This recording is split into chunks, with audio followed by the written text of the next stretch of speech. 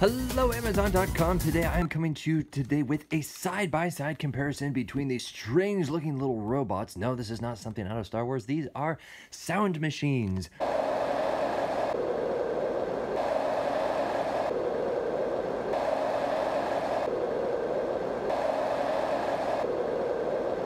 Absolutely wonderful, especially if you have children or if you live in a loud environment where there's all sorts of traffic beeping and stuff like that. My wife and I have used this little guy from Dohm, I think it's pronounced, for many, many years.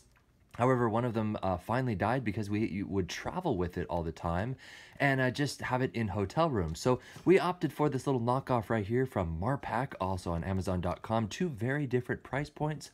I'll put the links in the description if you want to do some research on those. Spoiler alert, this one is much better. Obviously a different price point, but I'm actually going to show you why I prefer this one much more than this one.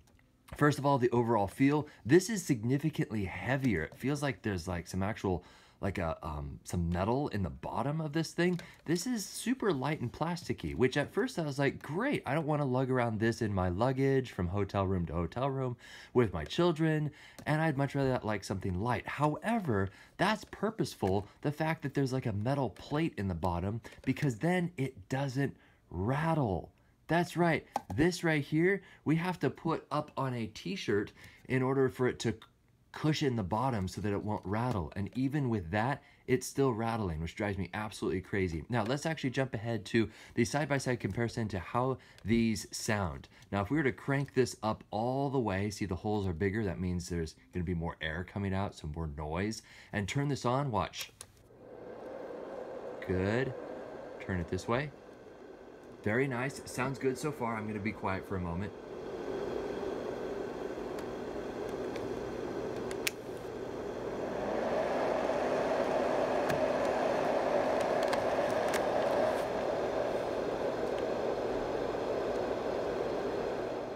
All right, so obviously they're going at the same time, and with this microphone on the camera, you might not really be able to hear the difference, but according to my human ear, what I'm hearing with this little guy right here is they're basically two different tones. And this isn't just me, this is my wife who actually pointed this out and said, we need to return this and go and get the more expensive one because this is driving me crazy.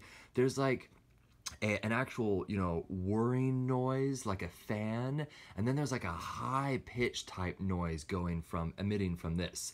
So there's two different noises, which is really, at first you're like, hey, no big deal, I'll get used to this. No, we've had this for about 2 weeks, and every day it drives her more and more crazy. I think it's because we've been spoiled with something that actually works really well. So I'm gonna just play this one just by itself. There are two different settings here. There's just one setting here. Push button, and then so we're gonna do lower setting, which I usually do.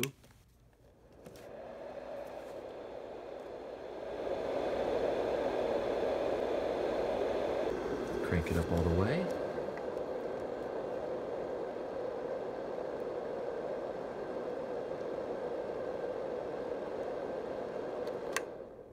And then crank this one up all the way.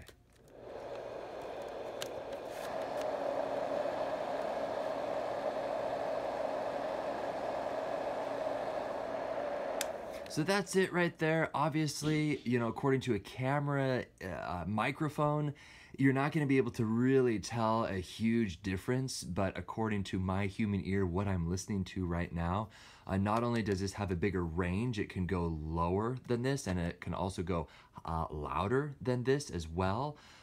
In addition to having two different settings, low and high. So you can really dial this in exactly to what your environment is. I personally don't like it super loud, simply because I don't want to condition myself or my children to always having some loud noise wherever we go to sleep. But overall, I am gonna go ahead and return this guy. I know they tried to put rubber things on the bottom to try to get away from the whole rattling sensation.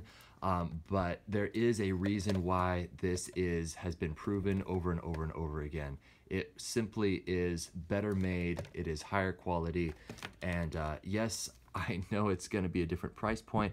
Oh, by the way, does this say, oh, this is made in China? No wonder, this is made in the USA. Well, no wonder it's more expensive and better quality. But anyway, if in fact you are a very picky sleeper, probably go for this. If you're not a picky sleeper and you're an absolute cheapskate, I would go for the Marpac. But in my book, the Dohm wins hands down. Hopefully this is helpful. My name is Beau. I will catch you later.